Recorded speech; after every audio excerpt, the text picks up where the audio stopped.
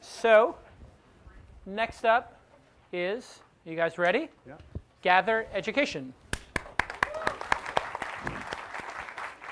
Good afternoon. My name is Pano Anthos. I'm the CEO and co-founder of GatherEd, and with me is Shonak Patel and Chris Mortensen Live, equal co-founders. GatherEducation is a virtual classroom technology platform and marketplace that enables teachers and students to work online and interact online as easily as if they were in a physical class, without any use of hardware technology that's complicated or difficult user interfaces. Anywhere, anytime, on any platform. So we'd like you to have meet Greg. Greg is a high school teacher in Massachusetts, and he's been asked by his superiors to start moving his classes online because they're out of space and they've got budget issues. So Greg, however, has been saddled with technology that's quite old and outdated, but yet is considered state-of-the-art. And that technology is Collaborate by Blackboard. It is considered state-of-the-art, and it's used by many, many universities and classes for 5 students or more. But when you look at this, you've got to ask yourself, how on earth can anyone teach a class interactively and manage this user interface simultaneously? So Greg was quite dissatisfied, and he found us. So let's go into the GatherEd class and get a sense of what this is all about. So I'm going to stand in front of my Microsoft Connect. I'm going to calibrate as a teacher. And now I'm live in the class, moving around as if I was physically there. The idea behind this is that you've got physical presence. And let's talk a little bit about the technology and what this means. The technology is the Microsoft Connect, which animates me fully. So if I raise my right hand, it raises. If I raise my left hand, it raises. If I move my chin up here, it'll do all kinds of things. Now, part of it is also the background we've got here is a little complicated. But nonetheless, we've got this notion of presence. The second thing is my iPad, which is controlling the classroom. I can control PowerPoint, Blackboards, interactively, and other capabilities as they're coming down the pike. And lastly, the students are coming in with nothing but a browser, an internet connection that's, Greg has been running classes with 0.25 up and 1.25 down. And basically, we actually have universities testing this in England right now, and our servers are here in the US. So very low bandwidth. I would challenge any video chat service to equal this in terms of bandwidth capabilities and scalability. So guys, I'd like to introduce you to everyone. Chris, could you and Greg say hi? Hello. Hi there.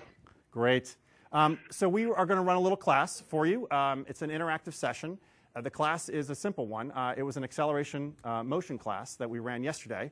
Before we start, I'd like to get a thumbs up if you don't need any more review, or a thumbs down if you want more review. And remember, only I can see your response, so don't feel shy. OK, I'm not a very good teacher. I need to do this again. OK, so what we're going to do here, we're now got the student view, so you can see what the student is seeing. And what I'm going to give you now is a story. And the story is a very simple one. I'm walking down a road, and I see a well. And the well, I want to know how deep the well is. So can anyone tell me, raise their hand and tell me how to do this and how to solve this equation? Great. That is Greg, I believe. I can't see it because I would be the teacher. He's the student in this case. So Greg, yes, what's your answer? Well, you could drop a rock down the well, and you could time how long it takes to get to the bottom, and you'd be able to calculate the depth of the well from that. Excellent. OK, now would you mind writing that equation on the board, please, so everyone can see it? Sure, that would be the distance is equal to 1/2 of the acceleration times the square of the time. Excellent. Great. So we've just run a really simple class, not trying to make this very complicated. And now what we'd like to do is move to a new capability we're showing for the first time. A physical classroom is fine, but what really gets interesting is if we can start inverting the classroom and create an inverted model where we can actually run breakout sessions and let the students participate on their own and have the teacher participate really as more of a guide on the side than a sage on the stage. So what we're going to do is move you to the dev environment right now. I'm sorry? Free drinks? Oh, that's right. Sorry about that. So I didn't hear. So what we're going to do now is we're actually show you how this works from the standpoint of the teacher, breaking out the class into individual sessions and then hovering across those classes to actually help those students conduct their class. OK? So what we're going to do now is run that up. So you see the breakout window on the left. I control that from my iPad. We click on that, and then we actually see the students. And we can actually move them into different classes. We can create as many classes as we want and as need to. They don't all have to be in the same class. They will all be allocated. And when they are allocated, so to speak, or moved, we can also do it based on competency and other heuristics that might be available to us. When we do that, then the student will actually allow us to, we can now, as a teacher, jump between the different sessions in real time. And we have full voice capabilities as we're moving between these different paradigms. Now, the student, however, gets a notification saying, you're being moved, okay? Like, so it's not abrupt, because otherwise, literally, you just all of a sudden show up in some other room. It's a little unusual. Okay, so we'll go ahead and do that. And now we're actually in a different classroom, right? And so what I'd like to do is, in closing, is actually have Greg, who is the high school teacher who's been testing this, actually share some lessons learned as we carry forward. Greg? Sure. Well, two main lessons I've learned using GatherEd in my classes are, first, that when a product is very simple to use and very easy to get started, the technology can very quickly take a backseat to learning, and my classes can occur as if it's not even there. The learning curve that I've had with GatherEd has been really on the order of 2 to 3 minutes, and that's both for me and for my students. And because GatherEd is so closely replicating a traditional classroom experience, my students already know our classroom norms, and all of my skills as a classroom educator have immediately transferred. And I've learned that this is a really important key to a successful educational technology. The second lesson I've learned has to do with the Connect and the power of presence. When I first started using GatherEd, I figured that the Connect would just be a gimmick. I thought it would be pretty cool, but I didn't think it would be very useful at all for teaching and learning. But I discovered that I teach a lot more with my hands and my motions than I had previously thought. It was really the first time I'd ever seen myself moving in real time while I was teaching. And my students reported feeling more engaged and feeling more of a personal connection, knowing that, for example, when I placed my hand on my chin and said, that's a really good question, that I really was putting my hand on my chin and I really meant it. And the greater than expected engagement made my virtual review sessions really popular with my students, and I've even had students ask me to do extra review just for fun, which is truly mind-boggling to me.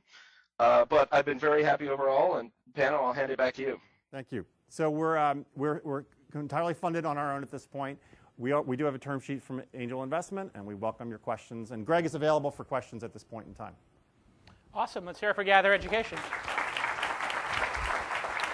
And in fairness, any VoIP issues probably have to do with the room here, so a little bit of garbling probably has to do with the number of Wi-Fi devices in the room. So guys, why don't you step over here? Yep. And questions, I mean, this is some far-out stuff. What do you guys think? What problem is it solving again? So the issue is online education, which is where all the movement is. If you're going to work collaboratively, the stuff that you have for collaborative is really pretty poor. And it's been around for 10 years.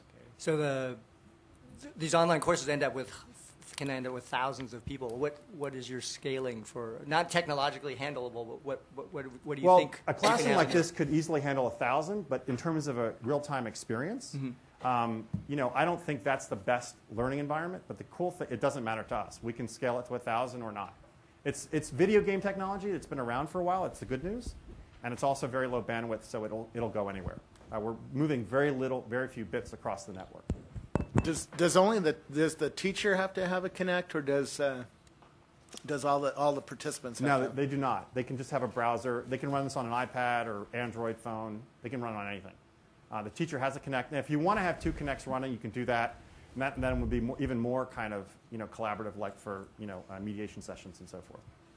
I think it's a great version 1.0. I'd love to see version 3, or when you have 3D holodecks and when you really truly have the experience. And we're not that far away from that. No, we're not. Right. No, the camera's getting there. And what we're finding, though, is interesting. I thought the avatars would Google Glasses, I mean, yeah. you can just imagine the possibilities. Well, and not to mention, there's no reason this couldn't be walking on the Acropolis, and showing, or visiting the Louvre. Yeah, because we should also now have the video experience in this, so you can now go with people into virtual worlds. Well, it's really easy for us to pipe video in, so that's again something that we've done before. Well, I didn't actually see any lesson plans, or do you support, like, how do PowerPoint show up if you even use those things? And these things? You can load a PowerPoint up. It just appears somewhere on the blackboard. Exactly. And so from the student view, I noticed they were able to kind of zoom in on the blackboard. And can you hit on other women in class too? Is that a feature that's... You will be able to actually click on their Facebook profile. Is that all you think about, Stefan? Maybe. We're trying to replicate the educational process. That's what I'm saying. Can you I throw borrow your study notes? spitballs at your friends? Yeah. How many screens behind the teacher can there be, and how do you control, if you can have multiple ones, how do you control that as a teacher? So we're going to tile them, much like a tiling facility, and you'll be able to drag them and move them around. They're basically, in technical terms, they're JPEGs. It's very easy for us to manage them. And we can also put them on your desktop and save them down to your file system if you want. So you can actually take the whiteboards and blackboards as a student and put them down on your desktop. So you're thinking like Minority Report, like I'm going to pull in this and then pull in that. Yeah, and well, move it when I over. teach, I have a web browser up behind me, and I'm just doing surfing the web. But when you're at a conference or at a TED, they have ability to put 3 different things up on the stage at the same time, and that's the ultimate teaching experience. To be able to control that many different things going on at the same time. When Sullenberger did his speech, they played a multimedia presentation of his first 2 minutes of that flight that landed in the Hudson behind him while he was talking. It was really interesting. Yeah. So how do you sell this product? Like, do you sell directly to teachers, or Is it even at that? or how do you even You business people. or how do you charge for it as well? We're going to charge transactionally. We actually have Okay. tutors who want us to handle the billing for them. The good news in the tutor market, it's very disaggregated, and it's been always very local, and now you can actually get excellence at a level that you couldn't get before and have tutors actually have worldwide capabilities. To us, this is probably in the same phase that the blogging platforms were a number of years ago. So you actually can create your own persona and excellence well beyond the Ivy League halls. Think of it that way. You actually, as a teacher, in fact, there are a number of teachers that we're talking to right now at a very esteemed institution who actually look at this as a way to actually accelerate their presence beyond the universities. Interesting. Jose, any thoughts? Yeah. I mean, I can look at it as a designer. I'm a graphic designer, and one of the challenges in design education, and I was discussing this with somebody from a design university's physicality, that you can't replicate people in a room thinking, sketching, and doing all that stuff. And this really begins to make inroads into solving that. So there's an answer for you in the audience in terms of, I'm curious what other educators would do. I teach also twice a week live on the internet with a staff. It's awesome on the This Weekend Network. Without a staff, it's awful, but it's a lot of work, and you have all these dashboards, and you screw up. So I do see the application in the future, but I agree with you that it's an early vision of what's possible, and I'm positive on it. Great. By the way, you should also ask Greg. I mean, he's here. He teaches with it. I mean, are you working with any of the bleeding edge universities to do this at the university-wide and make this a brand that you come and sit in an actual class every night and get your MBA that way? Well, we've actually had a very esteemed university approach us about an exclusive for their executive MBA program. Could you do MBAs versus designers and have violence? You could do it in the classrooms. You could actually, war with each other. Screw you, MBAs. Oh, wait, excuse me. There's children in the audience. Awesome. Let's hear it for GatherEducation. Well done.